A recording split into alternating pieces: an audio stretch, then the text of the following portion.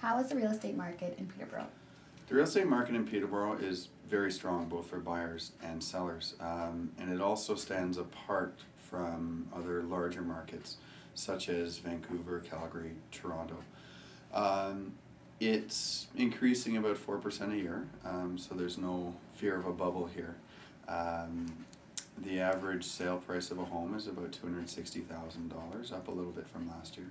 And it's a place with a lot of less expensive housing options, so a really good place for first-time buyers to buy a home.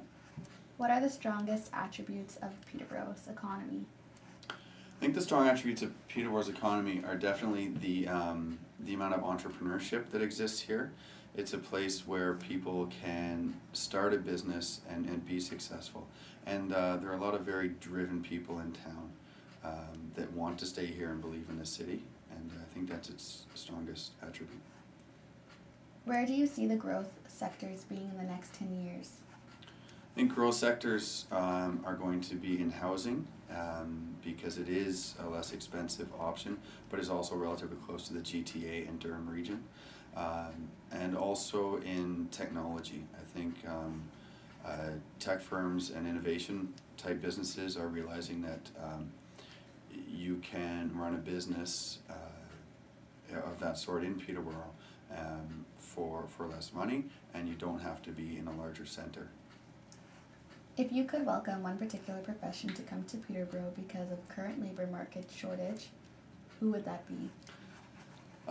Definitely more contractors. But when I say contractors, tradespeople with also a business background. There's a lot of new housing starts in Peterborough, but also with there's a lot of older homes in Peterborough that are now being renovated and updated aesthetically and structurally, and it's often difficult for my clients to find good contractors with a good business sense to do quality and timely work because there's just such a demand for it right now.